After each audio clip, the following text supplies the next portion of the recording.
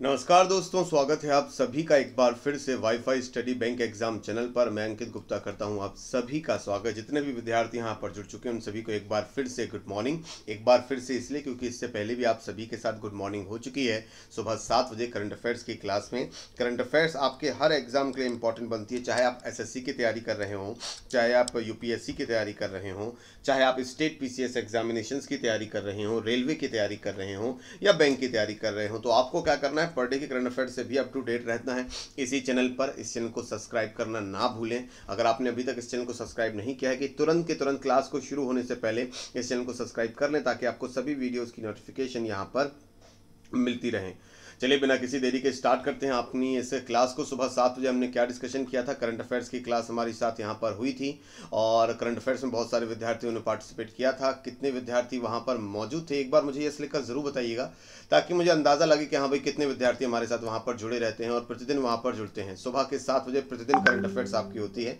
कितने विद्यार्थी जुड़ते हैं एक बार जरूर लिखकर बताइएगा। इसके अलावा आज 11 बजे फ्री ऑफ कॉस्ट आपकी लाइव क्लास होने वाली है अनअकैडमी पर। स्टैटिक जीके का part number 18 free of cost discuss होगा, लाइव क्लास होगी। सभी लोग वहां पर जरूर जुड़िएगा। जुड़ने के लिए आपको क्या करना है, अनअकैडमी की एप्लीकेशन आपके मोबाइल फ़ोन में होना चाहिए। अगर अनअकैडमी की ऐप नहीं है तो इस ऐप को डाउनलोड कीजिएगा, मोबाइल नंबर से लॉगिन कीजिएगा, एसएससी गोल को सिलेक्ट कीजिएगा और वहां पर अंकित गुप्ता मेरा नाम वहां पर आप लोग सर्च कीजिएगा। मेरा प्रोफाइल आपको वहां पर मिल जाएगा। प्रोफाइल पर जाकर जो फ्री क्लासेस का लाभ सभी विद्यार्थी उठाएं।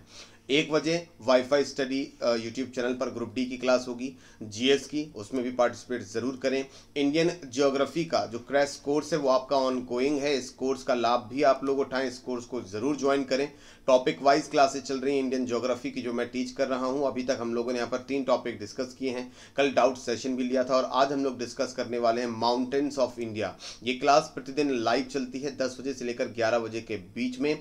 इस क्रैश कोर्स को अवेल करने के लिए आप 12 महीने या फिर 24 महीने का जो पैकेज है, मेरी रिकमेंडेशन है वो आप सब्सक्राइब करें क्योंकि 12 महीने के पैकेज में 58% आपको डिस्काउंट है, जिसमें आप पर मंथ 450 रुपये के हिसाब से आपको यहाँ पर फी देनी है।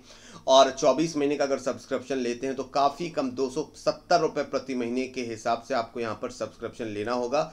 इस पर आपको डिस्काउंट मिल जाएगा। डिस्काउंट मिलेगा 10% का। इसके लिए आपको कोड लगाना होगा टारगेट 10, आपको 10% और ऑफ मिल जाएगा। यहाँ पर क्रेडिट कार्ड के माध्यम से चाहें तो ईएमआई भी बना सकते हैं। ईएमआई एचडीएफसी बैंक के डेबिट कार्ड से भी बन सकती है, जिसके बाद आप आसानी से मंथली पेमेंट कर पाएंगे। और जीएस की क्लासेस के अलावा मैथ्स, रीजनिंग, इंग्लिश, बाकी सभी सब्जेक्ट्स की एसएससी सेक्शन में क्लासेस अवेल कर पाएंगे। यानी कि इस कोर्स को ज्वाइन कीजिए और बाकी सभी सब्जेक्ट्स की तैयारी भी, पेड क्लासेस की तैयारी आप लोग फ्री में यहाँ पर कर सकते हैं। आपको अलग अलग सब्सक्रिप्शन लेने की जरूरत नहीं है। ओके गाइस, तो चलिए स्टार्ट करते हैं। यहाँ पर सबसे पहले मैंने आपको बताया कि बैंक एग्जामिनेशंस की आप सभी तैयारी कर रहे हैं तो इस पर्टिकुलर टेलीग्राम ग्रुप को जरूर ज्वाइन करें जिसका नाम है wifi study bank Telegram group.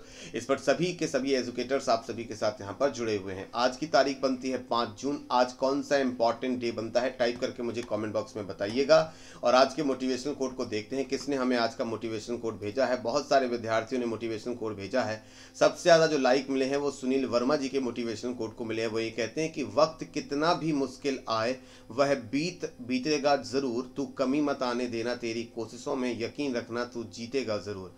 Rajasthan पीली भंगा से इन्होंने यहाँ पर मोटिवेशनल कोड भेजा है। बहुत बढ़िया। प्रिया कश्यप कहते हैं be selfish to be successful, learn to से no, give time as much to your self. यानी कि अगर आपको सफलता का स्वाद यहाँ पर चखना है तो उसके लिए आपको थोड़ा सा सेल्फिश होना पड़ेगा। आपको हर उस चीज़ को यहाँ पर आपको नो कहना सीखना पड़ेगा क्योंकि कई ऐसे काम होते हैं जो आपका समय ही ज़ाया करते हैं। तो ऐसी कंडीशन में नो कहना सीखिए और अपने लिए ज़्यादा से ज़्यादा समय निकाल लिए अपनी सफलता को अर्जित करने के लिए, अपनी सफलता को हासिल करने के लिए। सचिन यादव जी कहते हैं कि put your hands, mind and soul into even your smallest act, this is a secret of success. यानी कि आपका तन, आपका मन, आप पूरी तरह से, आपकी आत्मा समर्पित होनी चाहिए। छोटी छोटी चीज़ों के लिए भी समर्पित होनी चाहिए और यही छोटी छोटी चीज़ें आपको सफलता अर्जित कराती हैं आपकी प्रिपरेशन में। आनंद कुमार जी कहते हैं कोशिश ऐसी करो कि हारते हारते कब जीत जाओ पता भी ना चले। मतलब कि आप अपने काम में इतना रम जाओ कि आपको पता भी ना चले कि क्या मतलब कि आपने कब सफलता को यहाँ पर हासिल कर लिया है। ओके। 2 और 3 तारीख की एडिटोरियल का अपडेट नहीं किया गया था, उस दिन क्लास आपकी नहीं थी। और भी बहुत सारे विद्यार्थियों ने यहाँ पर, जैसे कि अंजना प्रकाश जी हैं, आरती शर्मा जी हैं, इनके द्वारा भी बढ़िया यहाँ पर मोटिवेशनल कोड भेजे गए हैं। ठीक है, और देखो विजय शर्मा जी कह रहे हैं सर पर डे क्लास किया करो। भाई हम खुद नहीं चाहते कि क्लास यहाँ पर किसी दिन बंक हो जाए, लेकिन कभी कभार तबीयत ऐसी खराब हो जाती है, टेक्निकल इशू ऐसा आ जाता है कि क्लास पॉसिबल ही नहीं हो पाती। लाख कोशिशों के बाद, लाख तो नहीं हज़ारों कह सकते हैं, लेकिन फिर क्या होता है कि फिर समय गुजर जाता है। अगर 9 बजे से 9:10 हो गया, 9:15 हो गया, तो अगर हमने 5-6 बार कोशिश करी तब नहीं हुआ तो फिर मुश्किल ही होता है कि क्लास कंप्लीट हो पाए। तो आज के मोटिवेशनल कोर्स के बाद सबसे पहला जो आर्टिकल है वो द हिंदू न्यूज़पेपर से लिया गया। ये आर्टिकल क्या है? ये आर्टिकल वायरस मैनेजमेंट इंडेक्स को लेकर है। और ये वायरस कौन सा है? ये कोरोना वायरस यानी कि कोविड-19 वायरस मैनेजमेंट इंडेक्स को यहाँ पर रिलीज किया गया है, जिसमें राजस्थान राज्य ने यहाँ पर टॉप पोजीशन को हासिल किया है। While the doubling time in the country is 12 days, यानी कि पूरे देश में कोरोना वायरस के मरीजों की संख्या 12 दिन में डबल हो जाती है। कितने दिन में डबल हो जाती है? 12 दिन में डबल हो जाती है। लेकिन यहाँ पर 18 दिन लगते हैं राजस्थान राज्य में, यानी कि राजस्थान राज्य ने कोरोना वायरस को यहाँ पर काफी हद तक रोक कर रखा हुआ है। हेल्थ मिनिस्टर की यहाँ पर जानकारी। तो इस पूरे कोरोना वायरस मैनेजमेंट इंडेक्स को यहाँ पर देख लेते हैं क्या है, कैसे राजस्थान ने टॉप किया है। तो राजस्थान ने ऐसा क्या किया है कि राजस्थान दूसरे भारतीय राज्यों से यहाँ पर बेहतर पोजीशन पर है। तो राजस्थान से भारतीय राज्यों को यहाँ पर सीख लेनी चाहिए। Rajasthan has top the list of covid management index which was analysed for 10 states. 10 राज्यों के बीच में जहां पर कोरोना वायरस मरीजों की संख्या ज्यादा है, उन 10 राज्यों के बीच में ये एनालिसिस यहां पर किया गया, जिसमें राजस्थान स्टेट ने यहां पर किया है, टॉप पोजीशन को यहां पर हासिल किया है बाय द सेंट्रल गवर्नमेंट। ये जो एनालिसिस किया गया है वो केंद्र सरकार के द्वारा किया गया था, including parameter such as active cases. अब राजस्थान को यहाँ पर कोविड-19 मैनेजमेंट इंडेक्स में जो टॉप पोजीशन दी गई है, इस टॉप पोजीशन को किन किन पैमानों पर आंका गया है। तो पहला जो पैमाना बनता है वो बनता है एक्टिव केसेस, कि राजस्थान में कुल एक्टिव केसेस कितने हैं, सक्रिय मामलों की संख्या कितनी है कोरोना वायरस की। इसके अलावा लोगों को कोरोना वायरस हुआ, उसके बाद कोरोना वायरस से वो रिकवर कर गए, मतलब कि क्वारंटीन सेंटर हुए, पूरा इलाज हुआ और फिर वो ठीक हो गए, तो रिकवर्ड केसेस को भी रखा गया है पैमाने में। इसके अलावा मॉर्टेलिटी रेट यानी कि मृत्यु दर, यानी कि कोरोना वायरस मरीजों की मृत्यु की अगर हम लोग बात करें, ओनली 10 स्टेट्स इसलिए लिए गए हैं जहां पर सबसे ज्यादा कोरोना के मरीजों की संख्या है, उनको यहां पर काउंट किया गया है। मॉर्टेलिटी रेट की बात करते हैं तो मृत्यु दर कितनी रही, इन 3 पैमानों पर आंका गया है, जिनमें से सबसे बेहतरीन काम कर रहा है राजस्थान। यानी कि राजस्थान में एक्टिव केसेस की संख्या भी कम हुई है, रिकवर्ड केसेस आपके ज्यादा रहे हैं और मृत्यु दर बहुत कम रही है कोरोना वायरस से मरने वाले लोगों की, इसलिए यहाँ पर टॉप 10 पोजीशन पर राजस्थान है। राजस्थान के वर्तमान चीफ मिनिस्टर और राजस्थान के वर्तमान गवर्नर का नाम क्या बनता है, टाइप करके सभी लोग मुझे कॉमेंट बॉक्स में यहाँ पर बताएंगे। The positive cases in the state are heading towards the 10,000 marks. अभी भी यहाँ पर पॉजिटिव केसेस की बात करते हैं तो 10,000 के आसपास यहाँ पर संख्या छूने वाली है। But the graph of active cases, लेकिन जो एक्टिव केसेस का ग्राफ है, यानी कि जो सक्रिय मामलों की संख्या हैज बीन कॉन्स्टेंटली डिक्लाइन, लेकिन सक्रिय मामलों की संख्या में बराबर गिरावट देखने को मिल रही, जो कि अच्छी बात है और इसी वजह से राजस्थान टॉप पोजीशन पर भी है। There were only 2,699 active cases. Rajasthan राज्य की बात करें, भारत का सबसे बड़ा राज्य बनता है, लार्जेस्ट स्टेट बनता है राजस्थान क्षेत्रफल के अनुसार, और यहाँ पर एक्टिव केसेस की संख्या मात्र 2,699 है। राजस्थान के बाद दूसरा सबसे बड़ा राज्य बनता है क्षेत्रफल के अनुसार, वो बनता है आपका मध्य प्रदेश स्टेट। मध्य प्रदेश के बाद महाराष्ट्र राज्य भारत का तीसरा सबसे बड़ा राज्य बनता है क्षेत्रफल के अनुसार। चौथा सबसे बड़ा राज्य बनता है उत्तर प्रदेश, जनसंख्या के मामले में पहली पोजीशन पर है। गुजरात राज्य की बात करें तो ये 5वां सबसे बड़ा राज्य बनता है क्षेत्रफल के अनुसार, और सबसे बड़ी समुद्री सीमा किस राज्य की है, तो वो राजस्थान राज्य की है। और छठी पोजीशन पर आपका आता है कर्नाटका स्टेट, साउथ इंडिया। ये पॉइंट आप लोग यहाँ पर याद रखेंगे। अशोक गहलोत बिल्कुल सही है, कलराज मिश्र यहाँ के गवर्नर बनते हैं। राजस्थान राज्य की बात करें तो यहाँ पर 2 स्टेट एनिमल भी हैं, दोनों स्टेट एनिमल्स के नाम टाइप करके मुझे कमेंट बॉक्स में यहाँ पर बता दीजिएगा। तो 2,699 एक्टिव केसेस यहाँ पर देखने को मिलते हैं in the state as of now. Mortality rate की बात करते हैं, मृत्यु दर, यानी कि जितने लोगों को कोरोना वायरस हुआ उनमें से लगभग मात्र 2.16% लोग, मात्र लगभग 2% लोगों की ही मौत हुई। 98% लोग यहाँ पर बच गए, which was quite less than the national average. राष्ट्रीय औसत की बात करें तो पूरे देश में जितने भी लोगों को कोरोना वायरस होता है उसमें से मरने वाली लोगों की संख्या काफ़ी ज़्यादा है, प्रतिशत काफ़ी ज़्यादा है, लेकिन राजस्थान यहाँ पर मात्र 2% मॉर्टेलिटी रेट है, जो कि बहुत अच्छी बात है। रिकवर्ड रेट की बात करें तो रिकवर्ड रेट यहाँ पर लगभग 67.59% है, यानी कि जितने लोग राजस्थान में अगर 100 लोगों को कोरोना हुआ है तो लगभग उसमें से 67% लोग वहाँ पर रिकवर कर गए हैं। अच्छी बात है। While the doubling time of COVID-19 infection in India is 12 days, यानी कि पूरे भारत में कोरोना वायरस के मरीजों की संख्या को दोगुना होने में मात्र 12 दिन लगते हैं, वहीं पर राजस्थान की अगर मैं बात करता हूं तो राजस्थान में 12 नहीं बल्कि 18 दिन लगते हैं, यानी कि राजस्थान ने कोरोना वायरस पे काफ़ी अच्छा नियंत्रण यहाँ पर हासिल कर लिया है। गौड़ावन नहीं है, गौड़ावन वहाँ का राजकीय पक्षी बनता है। गौड़ावन आंसर किया है वंश चौधरी ने। तो गौड़ावन जो होता है उसे ग्रेट इंडियन बस्टर्ड भी कहा जाता है, गौड़ावन को ग्रेट इंडियन बस्टर्ड भी कहा जाता है। तो गौड़ावन वहाँ का स्टेट बर्ड है। जबकि एनिमल की बात करते हैं तो चिंकारा और कैमल, यानी कि चिंकारा और ऊंट यहाँ के स्टेट एनिमल आपके बनते हैं। Despite the return of migrant, जिस तरह से पूरे भारत से जो प्रवासी मजदूर हैं अपने अपने गृह राज्यों की तरफ वापस लौट रहे हैं हजारों की संख्या में, बड़ी संख्या में, the infection had not spread widely in the rural areas because of micro planning at village and sub division level. Bharat के अलग अलग राज्यों में अगर आप देखेंगे तो जैसे ही आपकी ये श्रमिक ट्रेनें आपकी चलना शुरू हुई या जो प्रवासी मजदूर हैं अपने अपने राज्यों में पहुंचना शुरू हुए, तो हमने देखा कि रूरल एरियाज में भी कोरोना वायरस के मरीजों की संख्या काफ़ी तेजी से बढ़ी है। लेकिन यहाँ पर राजस्थान ने एक बहुत ही छोटी सी माइक्रो प्लानिंग की थी। माइक्रो मतलब सूक्ष्म, प्लानिंग मतलब की योजना। तो एक बहुत ही सूक्ष्म योजना बनाकर गाँव में और गाँव के सब डिविजनल लेवल पर बहुत ही बढ़िया तरीके से कोरोना वायरस को रोका। ये प्लानिंग क्या थी आगे बताया गया है। टू रेज अवेयरनेस अबाउट कोविड-19, गाँव में और रूरल एरियाज़ में कोरोना वायरस को लेकर जो अवेयरनेस है, सचेतता है, उसको फैलाने के लिए यहाँ पर स्वास्थ्य मित्रों को अपॉइंट किया गया था। जी हाँ, स्वास्थ्य मित्राज appointed by the Rajasthan government for the awareness of covid in rural areas will be appointed in each revenue village. जो भी गांव हैं जहां से भी रेवेन्यू विलेज आपके बनते हैं तो उन सभी गांवों में यहाँ पर स्वास्थ्य मित्रों को नियुक्त किया गया। अब ये स्वास्थ्य मित्र करेंगे क्या? तो स्वास्थ्य मित्र is a native of the area, ये उसी एरिया का होता है। नेटिव एरिया, नेटिव का मतलब हो जाता है उसका जन्म स्थान। तो हमने कहीं अलग से लोगों को अपॉइंट नहीं किया, उसी एरिया में से, उसी गांव में से किसी एक व्यक्ति को जो पढ़ा लिखा था उसे हमने स्वास्थ्य मित्र बना दिया एंड उसको हमने ट्रेनिंग यहाँ पर प्रोवाइड की। और वो क्या करता है, क्रिएट करता है अवेयरनेस। कहाँ पर? अमंगेस्ट द कम्युनिटी, लोगों के बीच में, समाज के बीच में वहाँ पर अवेयरनेस क्रिएट करता है सरकार की तरफ से। For helping and guiding them by identifying the nature of the disease, इस बीमारी का नेचर किस तरीके का है, ये बीमारी को कैसे समझना है, इसके लक्षण क्या होते हैं। गांव के लोग, बहुत सारे ऐसे लोग होते हैं जो कि कम पढ़े लिखे होते हैं, तो ऐसी कंडीशन में उन्हें वहाँ पर सचेत करने की ज़रूरत होती है, अवेयर करने की ज़रूरत होती है। और दूसरी सबसे अच्छी बात, अगर स्वास्थ्य मित्र वहाँ के लोकल एरिया का ही बनता है आपका, तो ऐसी कंडीशन में लोकल लैंग्वेज भी जानता है और लोगों के साथ बेहतर तरीके से तालमेल बिठा सकता है।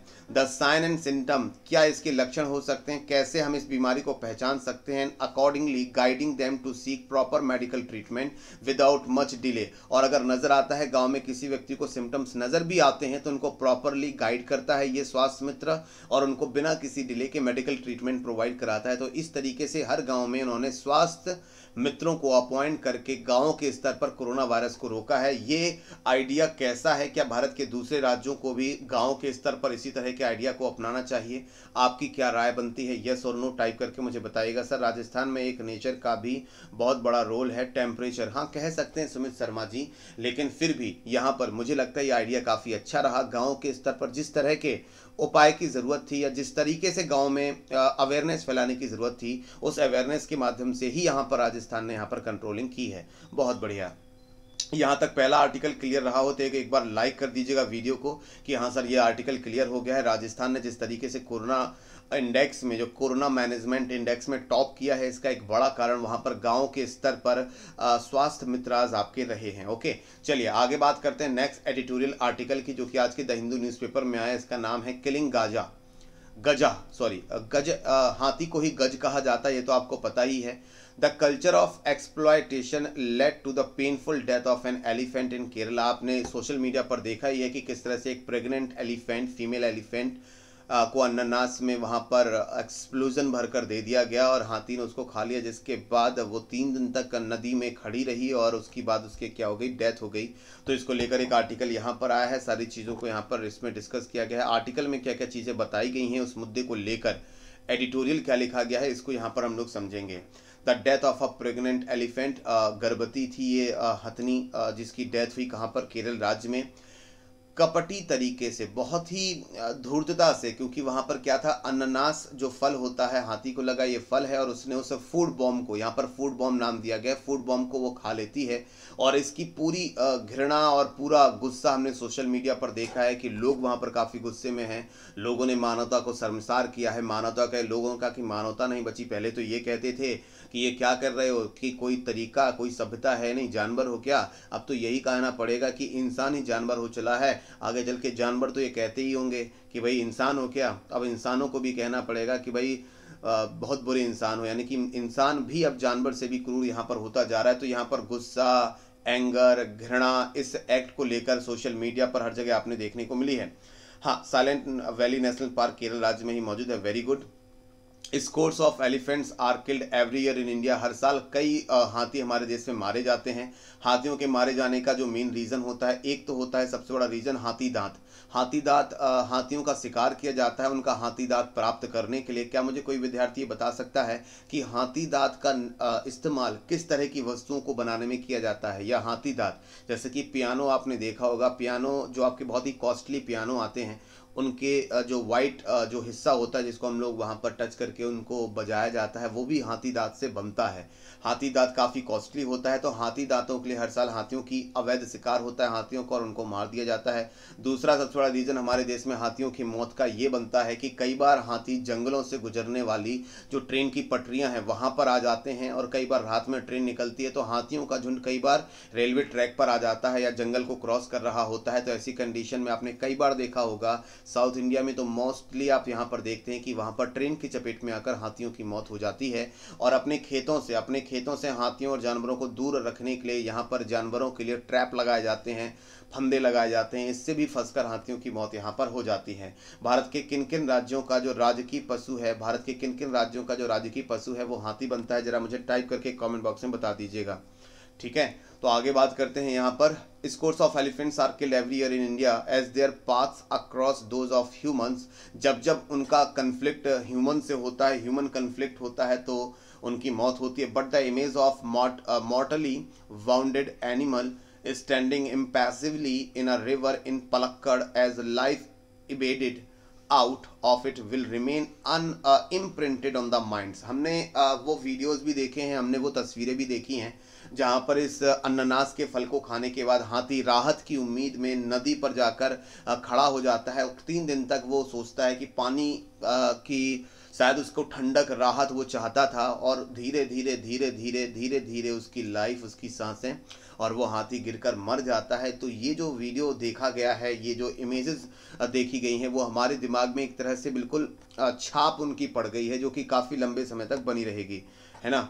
ठीक है, यहाँ तक आर्टिकल समझ में आ रहा हो तो एक बार यस लिखकर बता दीजिए। हाँ सर, आर्टिकल समझ आ रहा है। Whether the Bobby trapped pineapple, एक ऐसा पाइनएप्पल जिसने बिल्कुल एक जाल आप इसे कह सकते हैं हाथी को मारने के लिए, दैट टुक इट्स लाइफ, और इस छोटे से पाइनएप्पल ने जिसके अंदर बारूद भरा हुआ था उस हाथी की क्या ले ली, जान ले ली। वाज इंटेंडेड फॉर एलिफेंट्स और other animals matters little because such traps litre, litre का मतलब कूड़े का ढेर भी होता है, the troubled landscape that surrounded forest across the country. यहाँ पर ये बोला गया है कि ये एक तरह के ट्रैप भी होते हैं, कई बार जानवरों को दूर रखने के लिए और जानवरों को भगाने के लिए भी इनका इस्तेमाल होता है। जानवरों को मारने के लिए भी इस तरह के जो ट्रैप हैं, जाल है, वो बिछाए जाते हैं, और जंगलों के चारों तरफ इस तरह के ट्रैप आपके बिछे हुए हैं ताकि जो जंगली जानवर है वो इसको खाकर मर जाए और वो ह्यूमन एरियाज़ में ना पहुंचे, इसके लिए। लेकिन जान ले लेना जानवरों की, ये कहाँ तक सही है? इस तरह के ट्रैप चारों तरफ से पूरे भारत में भी फैले हुए हैं, तो यहाँ पर अब ये देखना भी होगा कि इस तरह के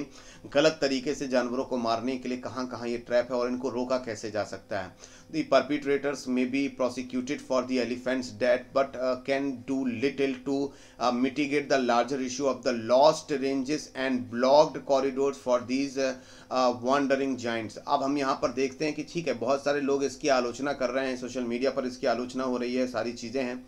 तो यहाँ पर ये बोला गया है कि ये सारी चीज़ तो ठीक है, लेकिन एक बहुत बड़ा मुद्दा है जिसको लोग यहाँ पर इग्नोर कर रहे हैं। वो ये है कि इनका जो क्षेत्र है, इनकी जो रेंज है जहाँ पर ये रहते हैं, धीरे धीरे उस पर अतिक्रमण हो रहा है। इनका जो क्षेत्र है वो कम होता जा रहा है, कॉरिडोर्स ब्लॉक हो रहे हैं, जिसकी वजह से ये बड़े बड़े जानवर यहाँ पर इंसानी बस्तियों के आसपास घूम रहे हैं, जिसकी वजह से यहाँ पर लोग और ह्यूमन और एनिमल कन्फ्लिक्ट हो रहा है, जिसकी वजह से यहाँ पर इस तरह के तरकीबें अपनाई जाती हैं कि उनको फल के साथ बारूद या कोई ऐसी दवा खिला देते हैं जिससे या तो उनकी मौत हो जाती है, वो बेहोश हो जाते हैं या उनको दिक्कत होती है।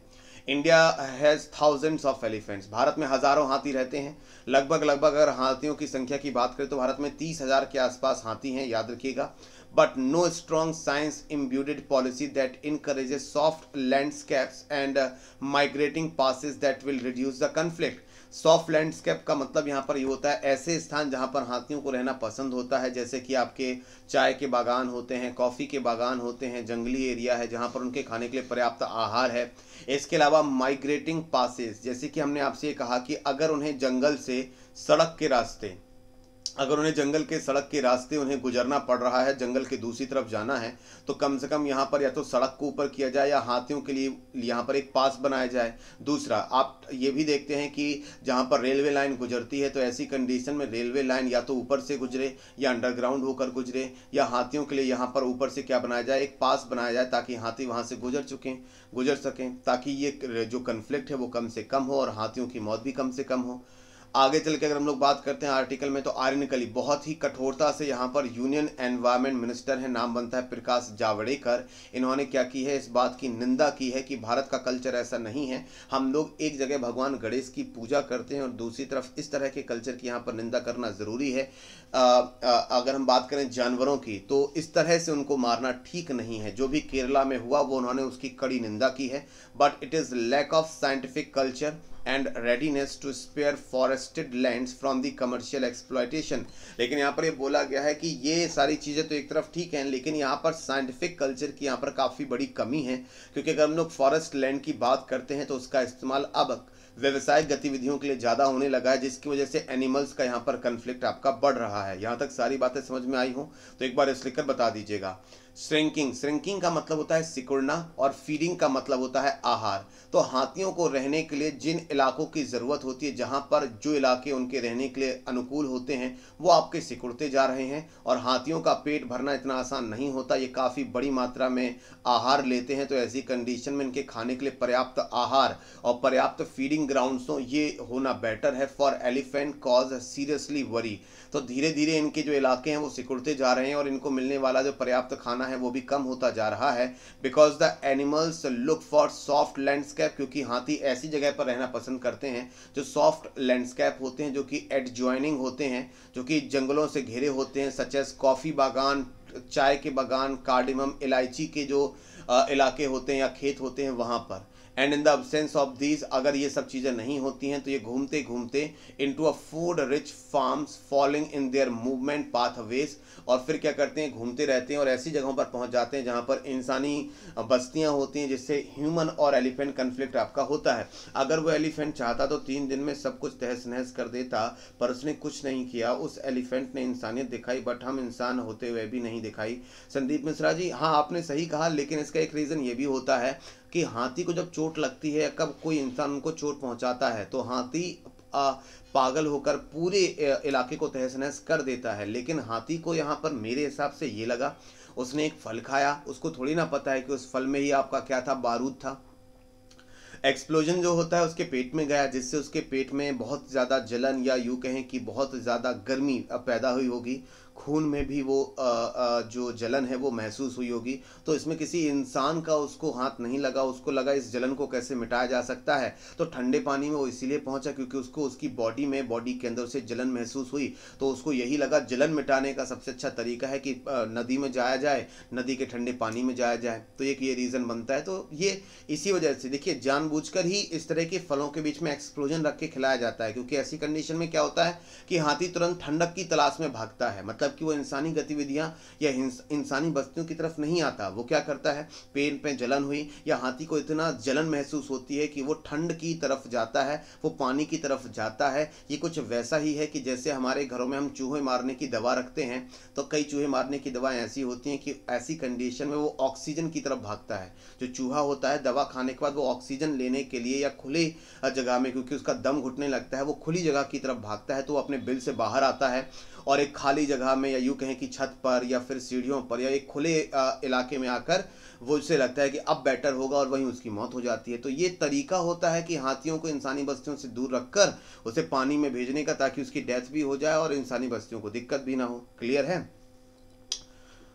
हाँ, दर्दनाक तो है Asha ji. Research in Karnataka showed that the 60% of the elephant distribution are uncounted outside protection areas। यानी कि अगर हम लोग यहाँ पर रिसर्च की बात करते हैं तो 60% इलाकों में ऐसा देखा गया है कि हाथी 60% जो हाथी हैं वो आपके प्रोटेक्शन एरियाज के बाहर आपके फाउंड हुए हैं। मतलब कि वो अपने इलाके से बाहर गए हैं, खाने की तलाश में गए हों या फिर सॉफ्ट एनवायरनमेंट, सॉफ्ट लैंड के उसमें गए हों।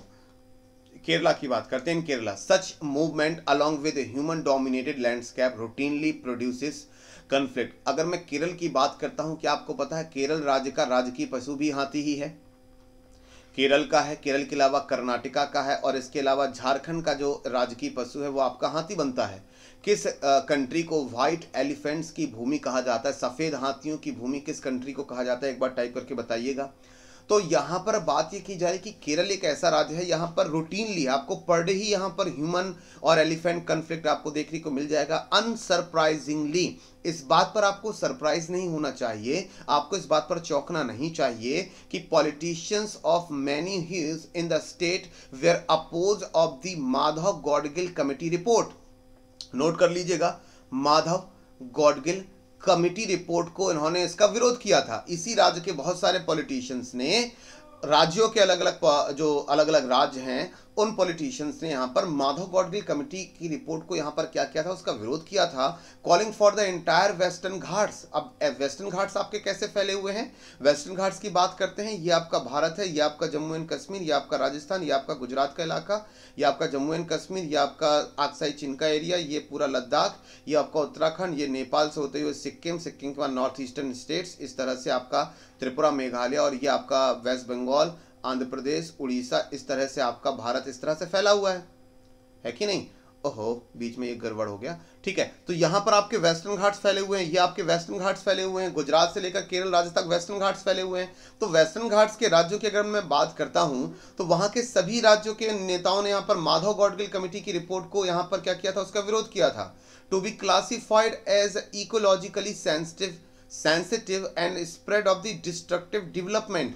यानी कि माधव गॉडगिल कमेटी ये कहती थी कि जो आपके सह्याद्री माउंटेन्स हैं, जिन्हें हम लोग वेस्टर्न घाट्स भी कहते हैं, जो कि आपके गुजरात से लेकर केरल राज्य तक फैले हुए हैं, इस पूरे इलाके को हमें क्या करना है, सेंसिटिव जोन घोषित करना है और सेंसिटिव इकोलॉजिकल जोन घोषित करना है, जिसकी वजह से जो बड़े पैमाने पर यहाँ पर क्या हो रहा है, विकास की गतिविधियां हो रही हैं, डिस्ट्रक्टिव डेवलपमेंट हो रहा है, यहाँ पर खनन हो रहा है, माइंस की खुदाई हो रही है, सुरंगें बन रही हैं, जंगली एरिया में अतिक्रमण हो रहा है, जंगलों की कटाई हो रही है। तो ये एक सेंसिटिव एरिया है, यहाँ पर किसी भी तरह की डेवलपमेंट एक्टिविटीज को अप्रूवल ना दी जाए। लेकिन राज्यों को, आपको जानता है कि राज्य क्या करते हैं, रेवेन्यू के लिए, राज्य रेवेन्यू के लिए जब शराब की दुकानें खुलवा सकते हैं लॉकडाउन के दौरान, तो वो रेवेन्यू के लिए इन सेंसिटिव एरियाज में आपके विकास की गतिविधियां हैं, खनन की गतिविधियां हैं, इनको अलाउ कर सकते हैं। तो ऐसी कंडीशन में क्या होगा कि ह्यूमन एलिफेंट कन्फ्लिक्ट होगा ही कि नहीं होगा?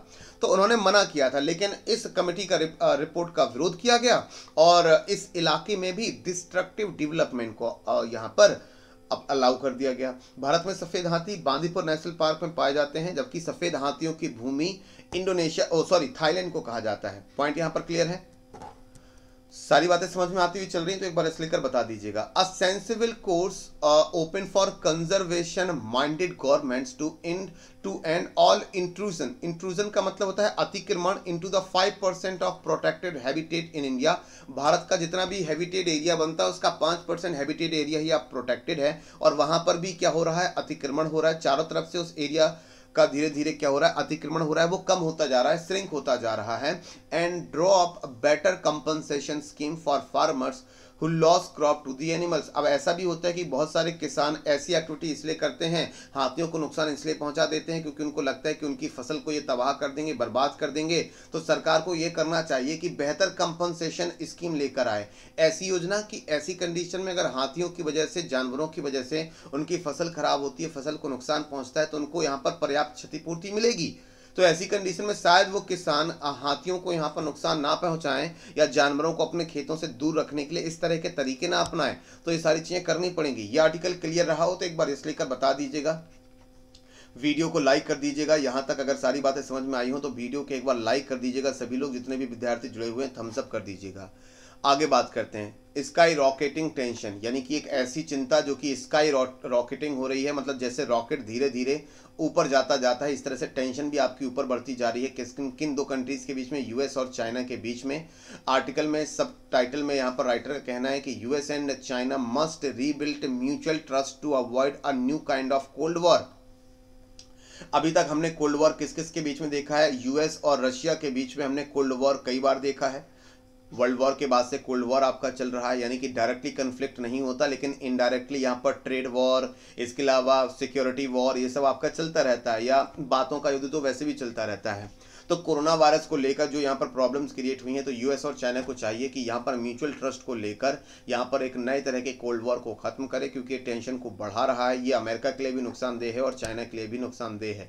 मेरा तो यहाँ पर ये कहना है कि चाइना के लिए अगर ये नुकसानदेह है तो पहले चाइना को ये सोचना चाहिए कि कुछ भी करने से पहले अगर उसकी एक्टिविटीज से पूरी दुनिया को यहाँ पर खतरा होता है, लाइक अ कोरोना वायरस, तो पहले चाइना को सुधरने की जरूरत है, तब दुनिया के यहाँ पर सुधरेगी। अब दुनिया का काम तो कुछ वैसे ही हो चुका है कि शराफत की दुनिया का किस्सा ही खत्म, अब जैसी दुनिया वैसे हम। तो चाइना अगर इस तरह से बदमाशी करेगा तो फिर दुनिया के दूसरे कंट्री भी चाइना के साथ इसी तरह की बदमाशी करेंगे कि अब तो हम भी तुम्हारे साथ यही करेंगे, तुमने शुरुआत की है लेकिन खत्म हम करेंगे। चाइना की अगर मैं बात करता हूं तो अमेरिका ने अपने स्टॉक एक्सचेंजेस से जो चाइनीज कंपनियां हैं उनको डीलिस्ट करने की बात करी है कि जितनी भी चाइनीज कंपनियां हैं उनको वहां से डीलिस्ट कर दिया जाएगा। कल की ही इंफॉर्मेशन है कि अब कोई भी कमर्शियल फ्लाइट, कोई भी फ्लाइट अब आपकी अमेरिका से चाइना के लिए नहीं उड़ान भरेगी, यानी कि अमेरिका और चाइना के बीच में जो फ्लाइट रूट था आपका एविएशन वाला, वो आपका बंद कर दिया गया है। तो इस तरह के डिसीजन लेकर क्या किया जा रहा है, चाइना और अमेरिका के बीच में जो टेंशन है वो बढ़ रही है। दूसरा आर्टिकल भी a chill in US China relation, यहाँ पर बात की गई है। तो वही सारी चीजें हैं चाइना और यूएस को लेकर के, भाई जो मुद्दे हैं उनको सुलझाओ सारी बातें। Swiss cheese and defence reforms, the holes on the 3 cheese slice comprising the defence setup must align for a nation to be prepare militarily. यहाँ पर बात ये की गई, जो स्विस मिलिट्री की बात की गई है, मनमोहन बहादुर का जो ये आर्टिकल है। डिफेंस रिफॉर्म्स की बात की गई हमारे देश में, ये आर्टिकल डिफेंस के लिए बेटर हो सकता है, आप चाहें तो इस आर्टिकल को रीड कर सकते हैं। डीआरडीओ की बात की गई है, भारतीय सेना की बात की गई है, एचएएल की बात की गई है। तो जो हम लोग हर तरह से स्विस कंपनियों पे यहाँ पर डिपेंड रहते हैं, तो यहाँ पर डिफेंस रिफॉर्म्स के लिए अब हमें खुद भी आत्मनिर्भर बनते हुए इस पर काम करना चाहिए। आज के कार्टून मैसेज की बात करते हैं तो ट्रेजेडी पॉलिटिक्स, एक तरफ यहाँ पर केरल में जो ये घटना हुई है, हाथी ने यहाँ पर एक्सप्लोजिव फूड खा लिया है, ठीक है, बॉम्ब फूड आप कह सकते हैं, उसकी मौत हो गई। इस पर पॉलिटिक्स हो रही है, जैसे कि बीजेपी पार्टी की मेनका गांधी ने राहुल गांधी के ऊपर आरोप लगाया है कि जिस एरिया में यहाँ पर हाथी की मौत हुई है उस एरिया से ही राहुल गांधी यहाँ पर चुनकर आते हैं, ये राहुल गांधी का ही एरिया है, राहुल गांधी को यहाँ पर इन मुद्दों को देखना चाहिए। तो कांग्रेस पार्टी ने ट्विटर पर उनको जवाब दिया कि हर जगह हर चीज़ के लिए राहुल गांधी को ब्लेम करना ठीक नहीं है, भले ही ये उनका पॉलिटिकल या ये उनका कॉन्स्टिट्यूशनल एरिया बनता है, लेकिन केवल हर चीज़ के लिए राहुल गांधी जिम्मेदार हैं, ये बिल्कुल सही नहीं है। तो बिल्कुल बात सही है, हर चीज़ के लिए राहुल गांधी जिम्मेदार थोड़ी हैं। ना कांग्रेस की दुर्दशा के लिए राहुल गांधी जिम्मेदार है, ना कांग्रेस की हार के लिए राहुल गांधी जिम्मेदार है, ना ही राहुल गांधी किसी और चीज़ के लिए जिम्मेदार है। ठीक है, अभी तो वो लॉकडाउन चल रहा है, नहीं तो वो इस समय इटली में आपकी छुट्टियां मना रहे होते, ये भी हमको पता है, कोई बात नहीं। और इटली में तो सबसे ज़्यादा कोरोना वायरस है, इसलिए वो जा भी नहीं रहे हैं, है ना। तो ये पॉलिटिक्स को लेकर ये सारी चीज़ें यहाँ पर लिखी गई हैं। आज के द हिंदी एडिटोरियल को हम लोग यहीं समाप्त करते हैं। इंडियन ज्योग्राफी का क्रैश कोर्स आपका चल रहा है, टॉपिक वाइज आपकी क्लासेस चल रही हैं, 3 टॉपिक कंप्लीट हुए हैं, चौथा टॉपिक आज होगा। आप अभी भी चाहें तो इस कोर्स को ज्वाइन कीजिए, इंडियन ज्योग्राफी मजबूत कीजिए। कोर्स परचेज करने में अगर कोई दिक्कत आती है तो आप इस नंबर पर कांटेक्ट कर सकते हैं, 9125125100। आप इस नंबर पर कांटेक्ट कर सकते हैं, व्हाट्सएप कर सकते हैं अगर आपको परचेज करने में कोई दिक्कत आए। माउंटेन्स ऑफ इंडिया आज का टॉपिक है, रात 10 बजे से लेकर 11 बजे के बीच में इसके बारे में डिस्कशन करेंगे। सबसे बेहतरीन आपके लिए सब्सक्रिप्शन पैकेज होगा 12 महीने का, क्योंकि 12 महीने के सब्सक्रिप्शन पैकेज में आपको पर मंथ 450 रुपये ही देने हैं, और 24 महीने के सब्सक्रिप्शन पैकेज में आपको पर महीने के हिसाब से 270 रुपये के हिसाब से ही पेमेंट करना है। ईएमआई का ऑप्शन भी अवेलेबल है, और क्रेडिट कार्ड और डेबिट कार्ड के माध्यम से भी पेमेंट हो जाएगा। अगर आपके पास क्रेडिट कार्ड है तो आप आसानी से ईएमआई भी क्रिएट कर सकते हैं। ईएमआई का फुल फॉर्म होता है इक्वेटेड मंथली इंस्टॉलमेंट, और आप इसका पेमेंट मंथली भी कर सकते हैं। 10% का डिस्काउंट मिलेगा। टारगेट 10 कोड लगाइए तो आप इस कोर्स से एनरोल हो जाएंगे, जीएस के कोर्स से एनरोल हो जाएंगे। और इसके अलावा आपको मैथ्स, रीजनिंग, इंग्लिश और बाकी सभी सब्जेक्ट्स की क्लासेस भी, पेड क्लासेस भी फ्री ऑफ कॉस्ट मिलेंगी। इसी सब्सक्रिप्शन के साथ फिर आपको और किसी भी सब्जेक्ट के लिए सब्सक्रिप्शन लेने की ज़रूरत नहीं है। आपको इसी सब्सक्रिप्शन से बाकी सभी अनअकैडमी की पेड क्लास आपको मिल जाएंगी। इस ऑफर का लाभ उठाएं, बहुत ही बेहतरीन ऑफर ये आपके लिए चल रहा है। 11 बजे के लिए तैयार रहिएगा। स्टैटिक जीके की क्लास होने वाली है, फ्री ऑफ कॉस्ट क्लास है। अनअकैडमी की एप्लीकेशन पर यह क्लास आपकी चलेगी। अनअकैडमी की एप्लीकेशन नहीं है तो डाउनलोड कीजिए, मोबाइल नंबर से रजिस्टर्ड कीजिए और एसएससी सेक्शन में जाकर अंकित गुप्ता सर्च कीजिएगा, और फ्री ऑफ कॉस्ट 11 बजे की क्लास बिना किसी फी के आप लोग यहाँ पर फ्री लाइव क्लास का आनंद ले सकते हैं। स्टैटिक जीके आज हम लोग पार्ट नंबर 18 डिस्कस करने वाले हैं। आज के लिए इतना ही दोस्तों, कल फिर मुलाकात होगी एडिटोरियल की क्लास में। थैंक यू एवरीवन यहाँ पर वीडियो को देखने के लिए और क्लास को ज्वाइन करने के लिए। जाते जाते लाइक कर दीजिएगा क्लास को और शेयर भी कर दीजिएगा। Thank you.